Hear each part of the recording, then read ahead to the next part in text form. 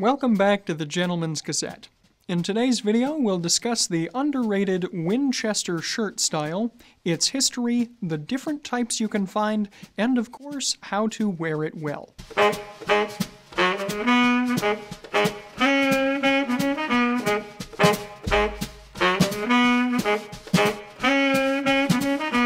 So, to jump right into today's video, we must first answer the question, what is a Winchester shirt? In simplest terms, a Winchester shirt is a dress shirt style that is colored, striped, checked, or otherwise patterned, but has contrasting collar and cuffs. These are almost always white, but you can sometimes find models that don't have contrasting cuffs, but rather that match the body of the shirt. In either case, though, the collar will be contrasting, and again, almost always white. The advantage of such a shirt style is that it is somewhat more formal, given that it will almost always have white collar and cuffs, but there will be a pop of color or sometimes pattern in the V shape between your collar and the lapels of your jacket. And because of the white collar and cuffs, Winchester shirts are slightly more formal than if they were to simply have collar and cuffs that both matched the body of the shirt. Therefore, they're well suited to business wear and less so casual wear. Essentially, the Winchester shirt is mimicking fashions of the Victorian era, when men often wore shirts with detachable collars and cuffs. Men would mix and match shirt bodies that had different colors and patterns with their white cuffs and collars. Given that this is a Victorian-inspired look, you will sometimes see Winchester shirts worn with formal day wear, and this is an appropriate option. For more information on morning dress, you can find our comprehensive guide on the subject here. Winchester styles might also remind you of the 80s power suit look as immortalized by Michael Douglas as Gordon Gekko in the 1987 film Wall Street. But we assure you that while these 80s power suits will look dated today, you can still very easily wear a Winchester shirt with a classically inspired wardrobe and not look out of place. With a simple definition of what the shirt is out of the way then, we should now get into history, which is to say, where did the shirt and its name come from? The shirt is named after the 52nd Lieutenant Governor of Connecticut, Oliver Fisher Winchester, whose name is more commonly associated with the Winchester rifle, which was developed by his company, the Winchester Repeating Arms Company. Born in 1810, Winchester started his career as a clothing manufacturer, opening his first men's furnishing store in 1837. Following this, he moved to New York City 10 years later in 1847 and co-founded the Winchester and Davies Shirt Manufacturing Company in 1848. He would use his profits from these companies to become the majority stockholder of the Volcanic Repeating Arms Company in 1855 and the president by 1856. He eventually bought out and reorganized the company in 1857. He would then go on to reorganize this company a second time before sticking with the name Winchester Repeating Arms Company, which is when his famous rifle was invented. So yes, the man behind the rifle and the shirt are one and the same. So what about the shirt itself then? Winchester and Davies created the Winchester and Davies Shirt Manufacturing Company in 1848. By 1860, they were producing 800 shirts a week, and they paid their machinists more than their hand sewers. The reason for this was simply that because by using the sewing machines, the machinists could produce a high-quality shirt in under an hour, whereas the hand sewers could sometimes take up to 14 hours to produce a single shirt. While other factories and manufacturers of the time saw machine sewing as cheap and unskilled work, Winchester and Davies capitalized on the speed and efficiency, hiring more machinists and paying them more to maximize production. By the beginning of the 1930s, the older-style detachable collar shirts were beginning to lose favor, but men still wanted to mix and match their colors. Thus, at this time, the most popular styles of contrasting collar and cuff shirts with colored bodies were being sold by the Winchester and Davies Company, so this is most likely why they became known as Winchester shirts. With history out of the way, the next question we'll tackle is why one would want to choose a Winchester shirt today. Not only do Winchester shirts look slightly more formal than conventional dress shirts, as we mentioned already, but they also give a very direct visual signal back to the golden age of classic menswear when contrasting collars and cuffs were more common on well-styled gentlemen. The white cuffs and collar provide nice visual contrast, adding layers to your outfit, but also, in particular, the white collar provides a nice neutral background for a necktie. As the shirt collar and necktie are often a main focal point when wearing a suit, given that they are close to the face, it is important that they harmonize well. Plain and neutral white dress shirts will pair well with any necktie style, whereas sometimes a colored shirt might look a bit too flashy with the rest of the outfit. But if you feel that an all-white shirt would be a bit too plain or too formal, and you still want to incorporate some color into your shirt, a happy middle ground is to use a Winchester, where you'll have the plain white collar to frame your necktie, along with usually plain white cuffs, but a colored shirt body. Essentially then, the Winchester shirt can often represent the best of both worlds for many outfit combinations. Next, let's look at some of the typical features of a Winchester shirt, starting of course with the collar. While the defining feature of a Winchester shirt is its contrasting collar, there are no set rules on what type of collar it must be. Therefore, the Winchester can come in pretty much any style of collar. And since we have produced a comprehensive video on the different shirt collar styles, which you can find here, we won't go into too much detail today, but what follows is a quick rundown of the collar styles we think look particularly smart with a Winchester shirt. The classic point or straight collar can be paired with a number of different necktie knots and can also be worn with collar jewelry. The longer spear or spear point collar also looks good paired with a slimmer tie knot and looks smart when paired with collar jewelry as well.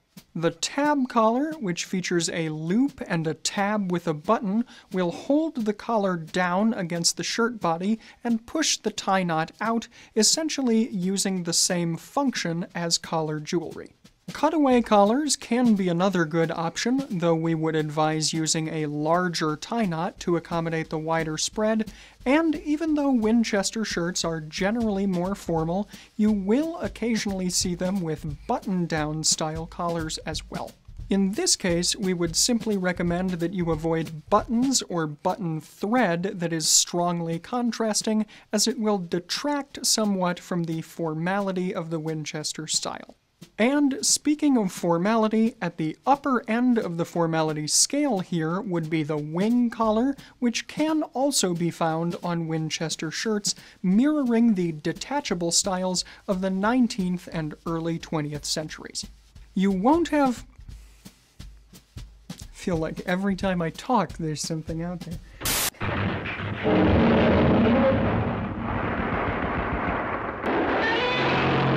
You won't have too many opportunities to wear this particular style outside of formal day wear, but be aware that if you are wearing morning dress, this style is an option.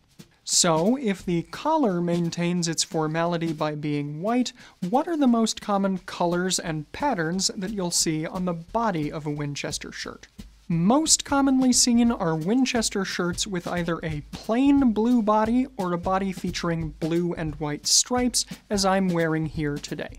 This is a very subtle and safe look, so if you're just venturing into the world of Winchester shirts, we'd recommend starting here, as the light blue will provide a nice neutral base on which you can build many types of outfits. Stripes are definitely a favorite among wearers of the Winchester style, as they were popular from the Victorian era all the way into the 1930s, and of course, striped shirt styles persist to this day. With that said though, we would recommend that you avoid Winchester styles that contain particularly thick or gaudy stripes in loud and garish colors, as these aren't going to be versatile options to build outfits around. Safer options would include stripes in one color, perhaps in a neutral shade, or if you're going for multiple colors, make sure that the stripes are thinner and finer. Furthermore, the stripes don't always have to be against a white backdrop. You could also find Winchester shirts in pastel shades like pink, perhaps with a thin blue stripe for an accent. And while the most common pattern for Winchester shirts you'll find will be some variation of stripes, there are also checked Winchester shirt styles available. We wouldn't recommend trying these right away if you're just starting out with Winchester shirts, as their bolder pattern nature can be a bit more difficult to incorporate into your outfits. With that said though, simple patterns like box checks can add some dynamism to an outfit, while something like a smaller and more subtle gingham will add an element of visual interest while not being overpowering, and thus allowing you to experiment more with your accessories and other outfit elements. Just remember that in general, the wider and larger a checked pattern, the less formal the shirt is going to be. Micro-check patterns will be safer, and if your check pattern is a bit too wide to be worn well, you could always just repurpose the body of the shirt as a game board for your next game night. And of course, if you're interested in learning more about shirt styles with grid patterns, you can check out our video on checks and grids here. You can, of course, also find Winchester shirts with solid or block-colored bodies as well, and these make a particularly good canvas around which you can build outfits and experiment more with your tie and other accessories. If opting to wear a block-colored Winchester shirt, we'd recommend going with pastel colors such as light blue, yellow, or pink, as these are classic and well-worn options in the world of classic menswear. Again, remember that your shirt is acting as something of a canvas here, serving to complement and add dimension to your suit and your accessories. Therefore, going with something subtle is always going to be a smart choice. Conversely though, bright and flamboyant colors in things like electric pink or dark jewel tones are just going to look loud and flashy and will definitely take your outfit more into 1980s power suit territory. To give you some more styling inspiration for Winchester shirts, we've put together 3 different outfits which will show you different kinds of shirt. The first, of course, is the outfit that I'm wearing today. This is, of course, a more formal, business-styled outfit with the navy suit grounding the outfit, and it features the Winchester shirt with the most common blue and white striped design. The light blue of the shirt harmonizes well with the navy tones of the suit, but it also provides a somewhat subtle backdrop for my Fort Belvedere tie, which is in a burgundy shade of jacquard woven silk featuring small white polka dots. Also in this same color family are my vintage silk pocket square featuring a Glen check pattern in burgundy and a very pale light blue, and my small dark red carnation boutonniere, which is from Fort Belvedere. Furthermore, another Fort Belvedere accessory are my cufflinks, which are in our platinum-plated sterling silver eagle claw design, featuring red carnelian as the stone to again harmonize with the other accessories. The tie is framed well by the white collar of the shirt, and the cufflinks are allowed to stand out even more against the white shirt cuffs. The peaked lapels of the suit jacket perhaps give just a taste of that 1980s flair while not looking distinctly dated. This outfit is rounded out by a pair of dark brown cap-toed Oxford shoes, which are somewhat more formal in nature, and some Fort Belvedere socks in our new two-tone solid designs in varying shades of blue. Our next outfit features a gray suit style in a bird's eye weave with a Winchester shirt that has a very subtle herringbone pattern and a blue body. The subtle herringbone pattern and pastel blue background make for a good canvas for our Fort Belvedere accessories, which include a grenadine tie in blue and purple, a blue cornflower boutonniere, which of course has some purple tones, and a white linen pocket square. Our final outfit here features a brown patterned suit and a Winchester shirt in yellow. We've accented it with our Fort Belvedere madder silk tie in orange red with a micro pattern in buff, as well as a boutonniere, which is the orange exotic Caribbean.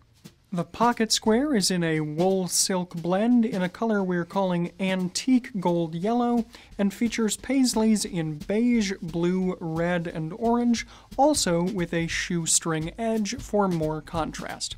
Here, the plain yellow color of the Winchester shirt provides a good base for the slightly bolder accessories, and we've also capped it off with collar jewelry, given that the collar of this particular Winchester shirt incorporates the use of a collar bar. My gold-plated sterling silver eagle claw cufflinks with tiger's eye as the stone reinforce this same warm color feel, and in addition I'm wearing the same shoes as before and a pair of socks with a subtle pattern that also picks up on the same color feel. Hopefully by now we've inspired you to try incorporating Winchester shirts into your wardrobe.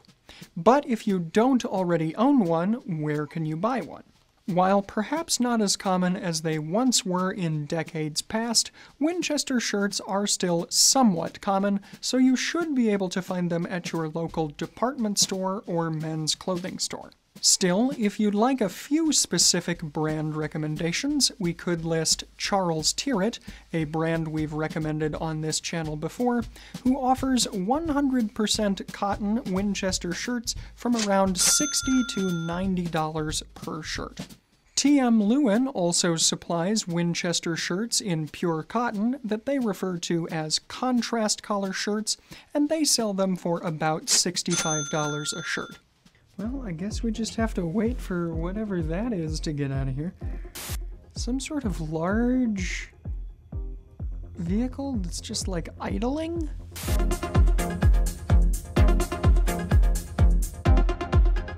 Hawes and Curtis probably has the widest selection of Winchester shirt styles available, at least at the time we're recording this video. Unsurprisingly, Brooks Brothers also offers Winchester styles from time to time, and if you're looking at other international brands, Japanese offerings include the brand Suit Company. And the American brand Paul Frederick commonly offers Winchester shirts, although they can occasionally be quite bold, so exercise your best judgment. And finally, for something more upscale, Thomas Pink sells Winchester styles, typically for around $230 a shirt in a poplin weave, though the fabric composition isn't listed on their website at this time. In conclusion then, we believe that the Winchester shirt may be the perfect shirt option for bringing a bit of color, contrast, and dynamism to your outfits while still maintaining a formal air with its white collar and cuffs. In this way, it makes for a subtly dynamic background for your other outfit accessories, and again is something of an underrated shirt style, so we hope we've raised its profile today. Of course, I already discussed the outfit I'm wearing in today's video earlier on, but as a reminder, you can find the cufflinks, tie, boutonniere, and socks that I'm wearing in the Fort Belvedere shop, along with a wide array of other classic men's accessories.